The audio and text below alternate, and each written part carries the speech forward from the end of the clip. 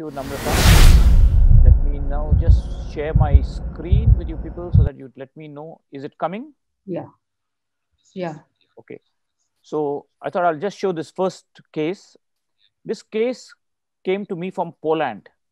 He is an actor there, one of the top actors in Poland, and he had this problem where there was a corneal damage, obviously, as you can see there. Plus, look at the iridodialysis. It's a huge amount of iridodialysis, and it come right to the center. He has an IOL also inside the eye, as you can see. So I'm taking off this epithelium to see better. Now you'll see slightly much better. And you can see first tip is I need fluid in the eye. So I'm fixing my trocar AC maintainer there. Now I've got fluid going inside the eye. Remember the simple trick.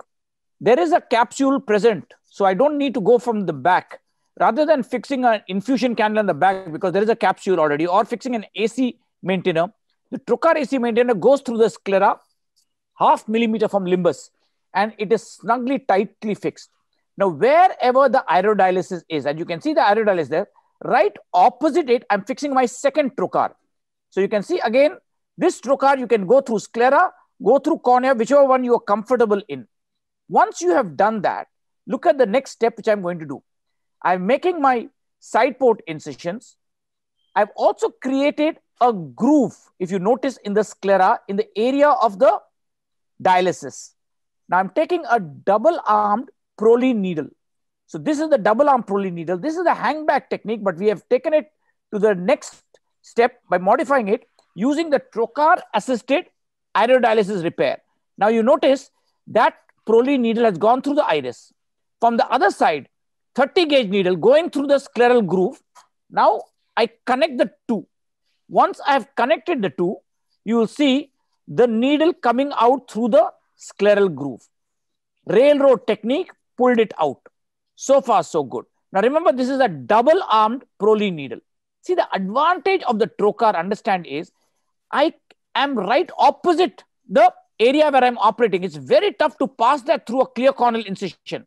The trocar helps me. Second thing is, when I pass the trocar and the needle through the trocar, you see my needle does not move and rotate. Otherwise, I tell you what, it rotates so much, it's very difficult to catch the iris onto it. Now watch, I've passed the second arm. I'm holding on to this, and now I will pass my needle into the iris. Now this is the second arm. Again, you can see from the other side, I've taken the 30-gauge needle, and I'm going to bring it out. So this is the trocar-assisted iridodialysis repair.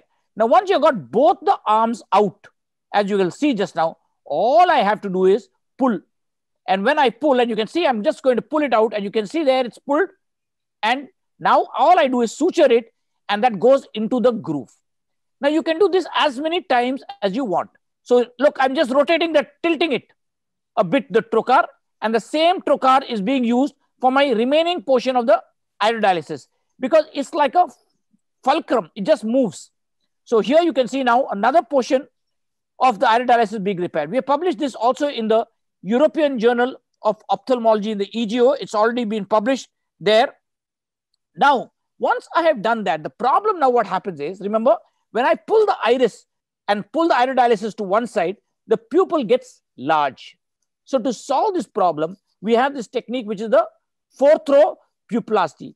And using this technique of the fourth row pupillasty, you'll see me, first of all, I'm going to break these synechiae which are present there because this produces glaucoma if there is a lot of anterior synechiae there.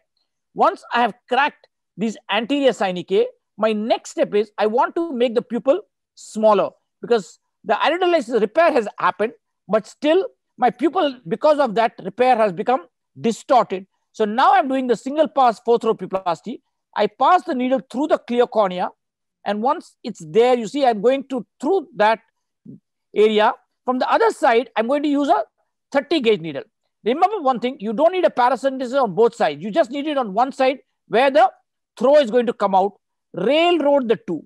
Once you have railroaded it, I will just bring it out here. And once this needle comes out, you'll see the loop comes out. It's a single pass. Use just 4 throws and the game is over. So that's game, set and match. I have to also say, Narang had helped in this work so much in this fourth row pupillasty, pioneering it. And once you have done this much here, you can see here, I've done this portion. Now, all if I want, I can also do more on the top portion. Here you can see now the top portion of the fourth row pupillasty being done there. And now you'll see the pupil coming back to shape. Now at this stage, if you get a vertical slit like that, you can take a vitrectomy probe. Remember, fluid is all the time going on inside the eye. All I need to do is make it a bit larger. You can use an endodiathermy, which I showed beautifully also, or use this. But look at the Purkinje image. It is bang centered. That is the key point which you are looking at. Once I have got this both done, now my next step is, remember, the endothelium was totally bad. So just, I've got air now continuously, the same air pump which we talked about before. I just connect it to the trocar. Now I take my endothelium here. You can see this is the type 1 bubble. So this is the PDEC graft which is present. We never do DMEX because please understand, in DMEC your donors are 40, 50 years. We don't do DSEC because it's too thick. In PDEC, you get the advantage of both DSEC and DMEC. We take only young donors. Once we have prepared that, take it into the injector there. Now, all I need to do is inject it inside and complete this case. Remember, this was a big shot patient who came to me from Poland. So I had to be very careful that everything goes in one shot because there was no way he was going to come back to me again from Poland for treatment. Now, once I have got the graft unrolled, my air pump comes on. Once the air pump is on, I've got air infused inside the eye. Now I can just unroll my graft a little bit as much as possible. Now the question comes, how did this patient behave? So let's just see how this case behaved at the end of the day. This is the patient post-operative day 3. That's 3 weeks post-op. You can see how the patient is 2 months post-op already. The patient has improved to 6/6 vision. Saying that, one other case which I thought I'll just show you, and I hope it's seen. Yes. Okay, so this patient had another injury patient there, and you can see there, I've just put the corneal suture there. It's quite dense, the cataract. So I'm not able to see very clearly, but still we have brought it out. I know there has to be a rent, obviously, in this case. So I want to be safe. So I'm bringing my nucleus out of the eye. Once I've been out of the bag. Once it's out of the bag, I'm much safer. I've got my air pump on to protect myself from my endothelium. You can notice I've already made my scleral flaps present there for the gluteal because I know there is a huge foreign body also lying inside through this wound there. Now I fixed my trocar inside the eye. This case, I've done a trocar infusion from the pars plana. I'm doing my vitrectomy and I'm also removing my cortex at the same time. Now, in this injury case, you notice when I'm doing my posterior vitrectomy, you'll see a large foreign body and there's a little bit of detachment also stuck there.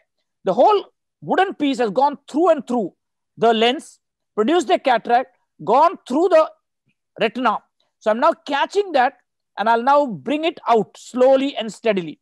Once my intraocular foreign body comes out, and you'll see just now, there it has come out. It's a large foreign body. It looks small inside, but when you bring it out, you realize how large this wooden piece is. And I know Mohan has done a huge piece of a drumstick injury also, which had won in the ASCRS Film Festival. I remember I was the film festival judge at that time, and his video on foreign bodies had won some award at that time.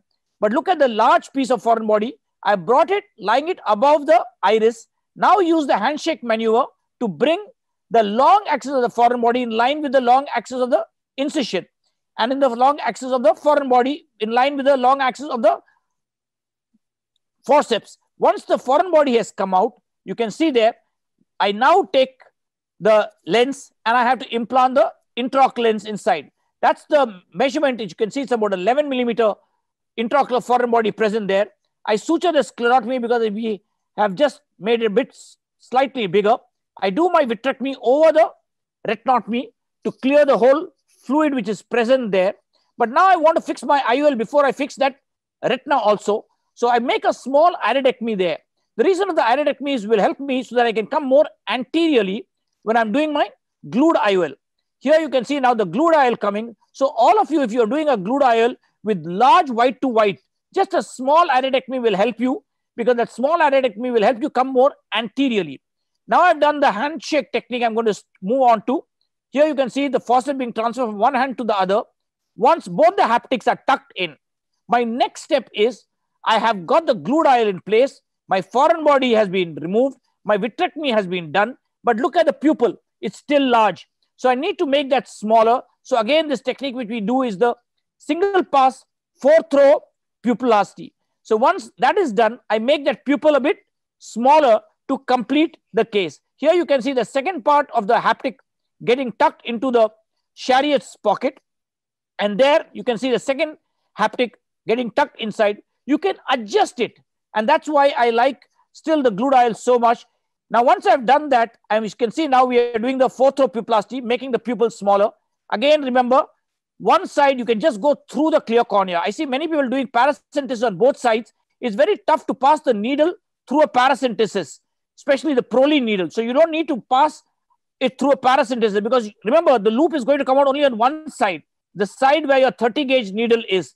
So just make one side that, and you can see the pupil coming back to normal.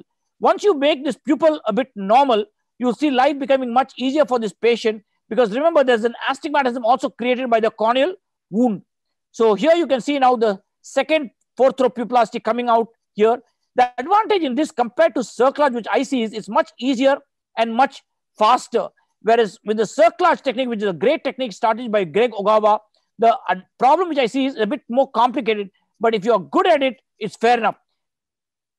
Once my fluid is coming off, all I need to do is do my endolaser. As you can see there, I'll fix the retina there with the endolaser, and that completes this particular case. And you can see here the end result there. So last thing which I just thought I'll just show you is, if you can see that, that's the latest book which we have brought out with us, three of us on it, on Mastering Iris Repair by Slack, which covers all these various techniques which I've talked to you about. So saying that, now I'll stop sharing my screen and shift it over to Namrata and Gaurav and Mahipal.